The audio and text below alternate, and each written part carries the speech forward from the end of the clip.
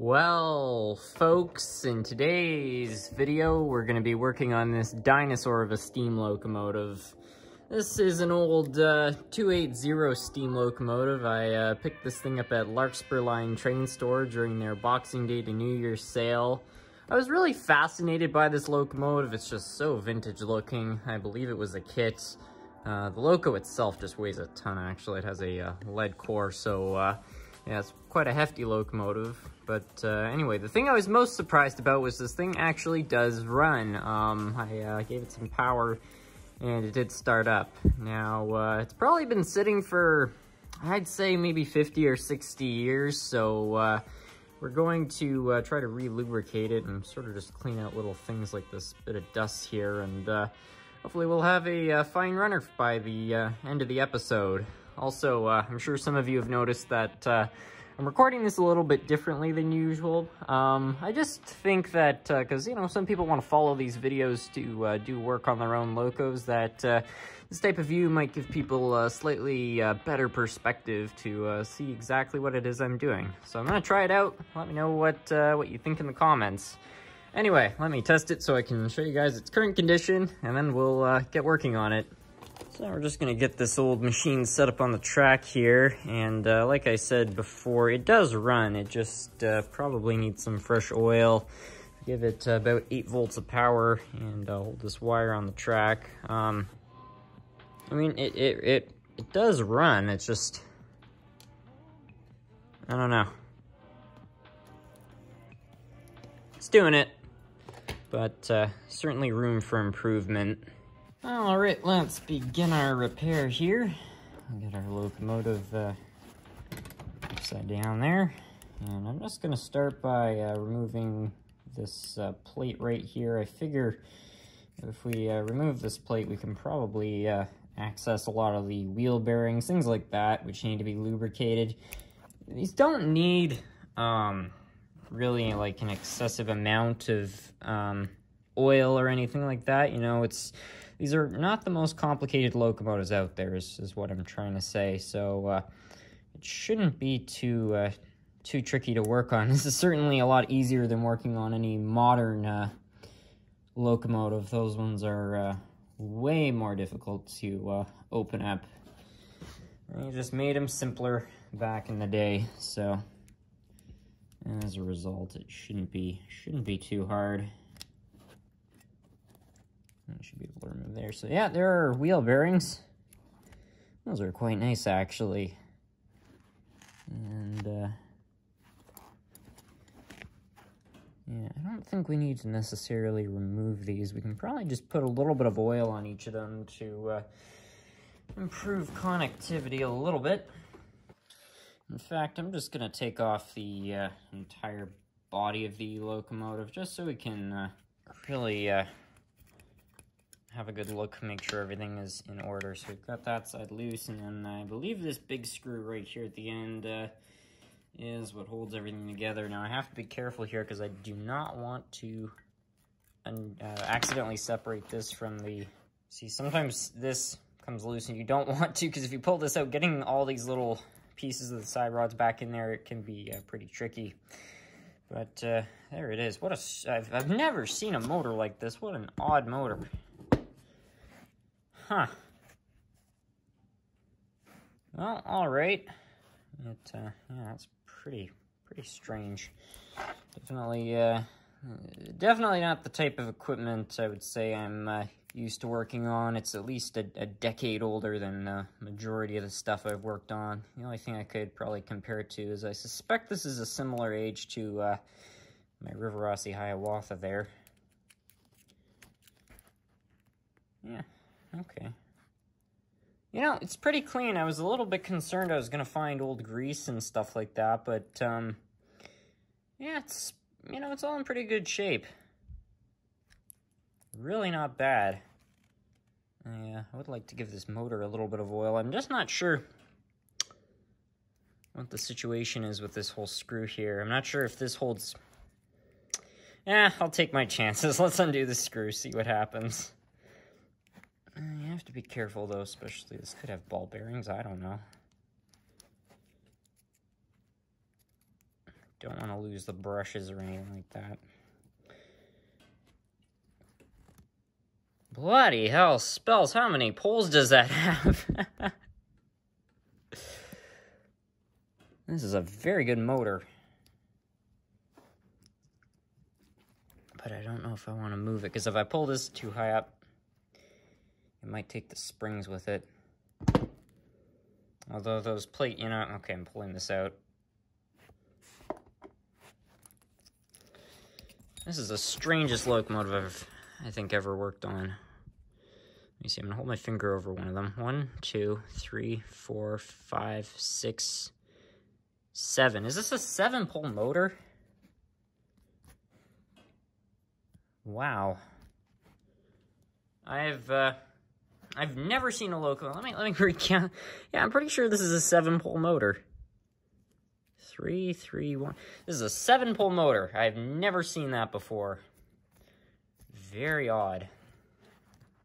So what I'm going to do now is just take some 100 grit sandpaper, and I'm just going to sand away the rust which is on each of these poles. This is not something I do all the time, but rust can really cause, basically, it can interfere with the magnets on the motor. I found if you really clean these up, it can improve the locomotive's performance. You have to be careful, because if you snag one of those wires and break it, or even take the insulation off, it can do damage. But provided you're careful, just giving these a little cleaning is good. And I'm using sandpaper. You don't ever want to use steel wool. Steel wool can really be bad for a motor. But I had an old Lionel locomotive, and the motor was just in horrible condition. And I couldn't figure out why. It was, you know, I figured maybe the magnets are weak. And I looked, and each of the poles were covered in a lot of rust. And I cleaned up the rust, as I'm doing now. And now it runs fine. So it was just that rust, which was on the ends of each of the poles. It was just interfering with the magnets. So, and you only want to use sandpaper on the ends of the poles. You don't ever want to use, I mean, I guess you could use like 1,000 grit sandpaper on the commutator, but honestly, I would just avoid it. You really don't want to use anything harsh on the commutator. But this is a little bit of a coarser paper. I mean, I could be using something later, but really all we need to do is just get rid of the rust. Well, that's looking good enough. I'm glad I opened it up. I'm going to do something a little bit unconventional. I'm going to take some oil, and you want to put like a really minimal amount, and just wipe it over each of the ends here. It's not like they need to be lubricated, but just putting a really thin layer of oil will prevent oxidization, because water and oil don't bond. So if moisture tries to get in here and cause rust, the oil will protect the metal. So, but you don't want to put much for this purpose. But yeah, that's looking pretty good. Now we just need to clean up the commutator. It's not looking too bad, actually, but I'll clean it up anyway. To clean up the commutator, I'm just going to use part of a Pico track cleaning sponge. These are really gentle, which is perfect for this sort of job. Let me actually show you really what I'm doing. You just don't want to use anything, you know, too harsh. So now that we've got that cleaned up, we're just going to take this and clean the areas between each of the plates on the commutator. And you want to do this with something really gentle. Like you can see, this is super soft, because you don't want to create a burr on the metal, which can shave down the brushes. So this is pretty much ready to go again. So now we just need to reassemble the motor, and we've got that all good. Actually, I'm going to clean up this metal just a little bit with the track cleaning sponge. That's a little bit more oxidized than we want. It is for the motor bearings, so we want that to be good. And that's good enough.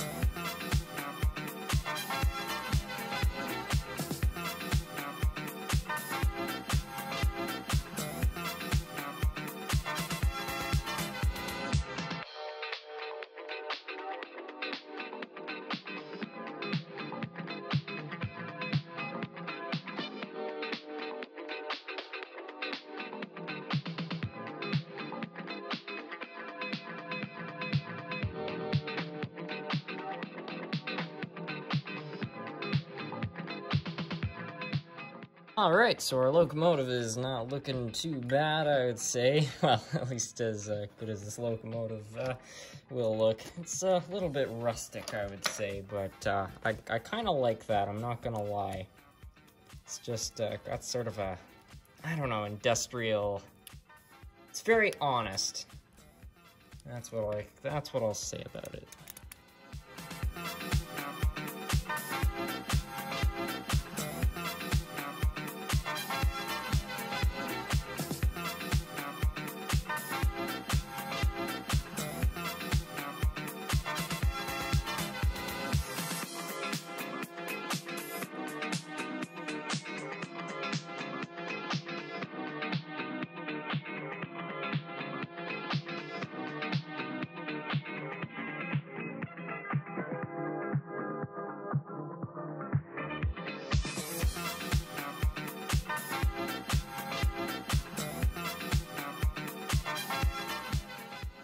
Let's test her out.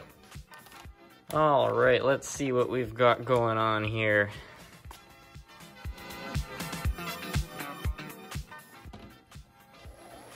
We've got ourselves a runner. Look at that.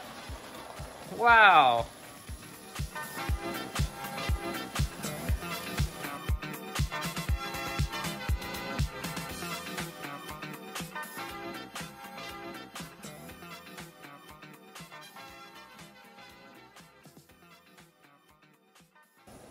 So here we have a locomotive which has potentially sat in a box for upwards of 50 years, and after only putting in about a half hour of labor, it is running around my layout at speed. This is absolutely incredible. I honestly can't believe all it needed was a little bit of fresh lubricant, a bit of rust removal on the motor, and some wheel cleaning. This is just crazy. It's such a cool locomotive. I'm so happy I decided to pick it up. 7-pole motor. I've never seen anything quite like this, and I'm really impressed by it. And I'm sure if we could find a tender that this thing could work with and got a coupler on it, I think this thing would have some amazing pulling capacity, because that 7-pole motor probably can produce quite a bit of torque, and it's got a lead core, so it's really well weighted. So yeah, this has to be one of my favorite restorations. I had a lot of fun with it. Anyway, I want to thank you all so much for watching. I'm sure with a little bit more work, particularly in the tender department, we'll be able to figure out something for it. But as for now, I want to thank you all so much for watching.